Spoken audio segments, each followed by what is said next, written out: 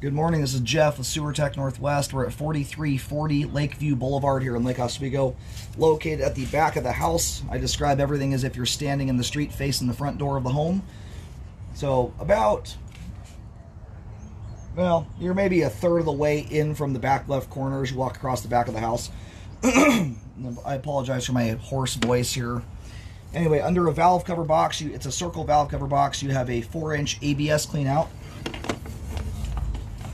Check the overall condition and serviceability of the sanitary sewer line. Water is running. Off we go.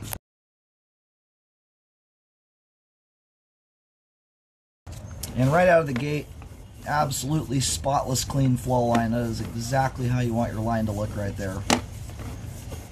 And that is made possible by essentially one living habit, and that is not putting cooking oil, fats in general, down your kitchen sink drain. This is a household that looks like they've never even thought about putting a drop of bacon grease down the sink. It's like brand new, never lived in clean.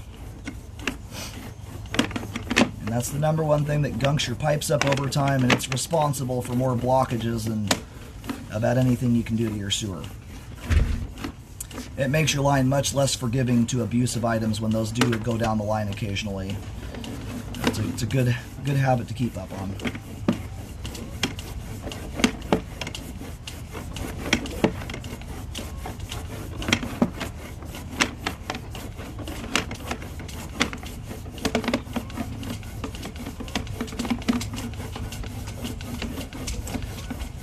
Now normally I locate the camera head at the main. A lot of these lines go out to the middle of the lake, to a main that's out in the lake. So the least what I'll be able to potentially do is locate about where the line crosses in to the lake.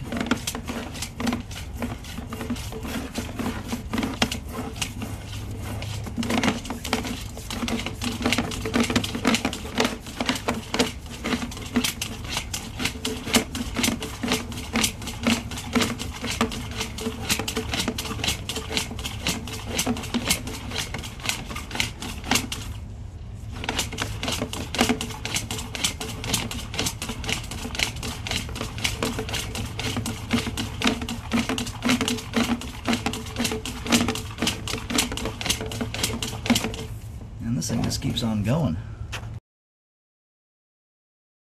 Now, I just turned on, I think, 5 sinks to get water volume ramped up. I'm hoping we can make it all the way out there. It's a very long line.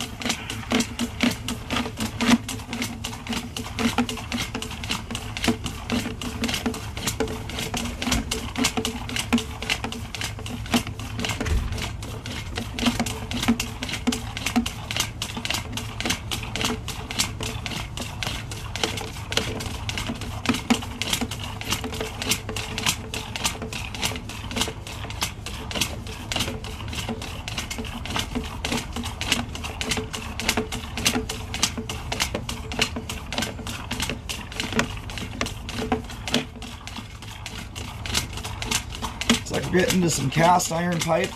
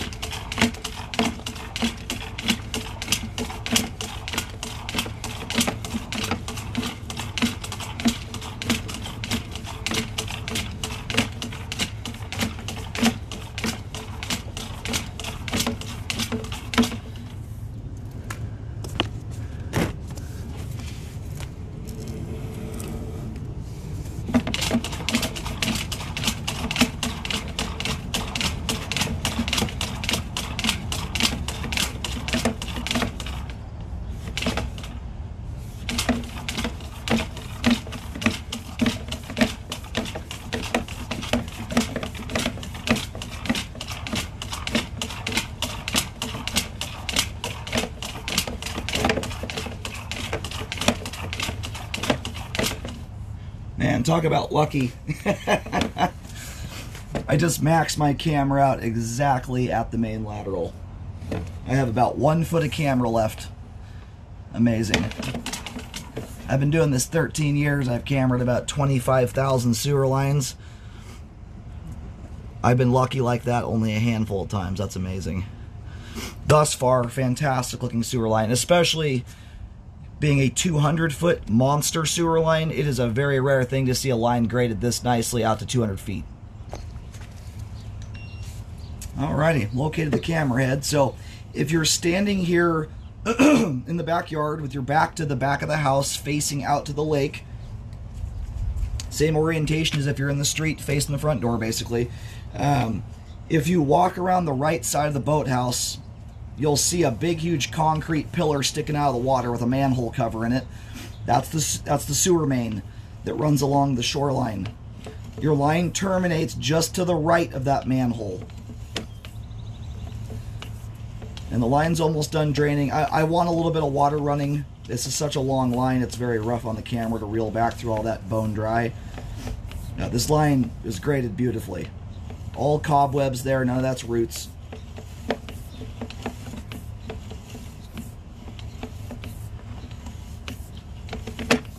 It's a very, very rare thing to have a line this long and essentially have zero standing water in it. This property's got some level of slope to it. That certainly helps. It kind of slopes towards the lake. Even in a circumstance like this, I expect to see pretty large bellies.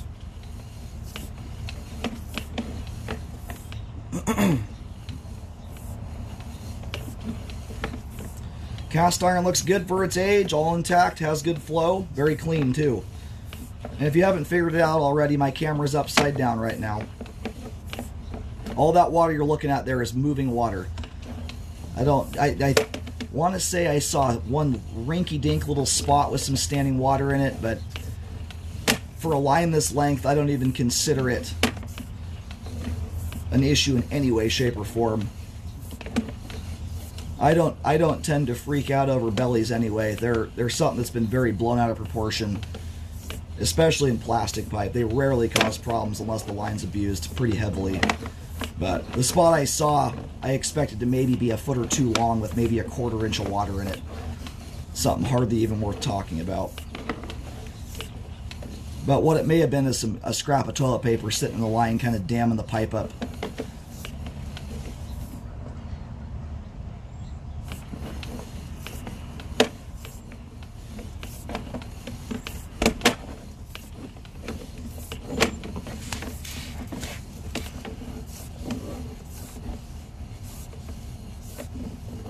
And that right there is a secondary cleanout access. Those are under valve cover boxes as you make your way out to the lake. By code, a line has to have them every 100 feet. I think this one has 3 cleanouts actually. I believe I've counted 3 different tie-ins in total. More access, the better.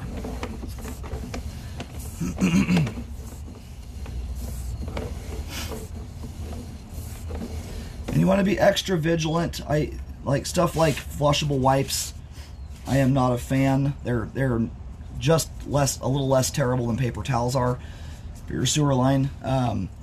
Lines that are this length are a little bit more prone to debris building up, especially if abusive items are put down line, because everything is traveling such a great distance. So it's a circumstance, and if you do have cast iron especially, which is a rougher pipe product, you want to be extra good about not putting improper things down the line. These people have done a great job.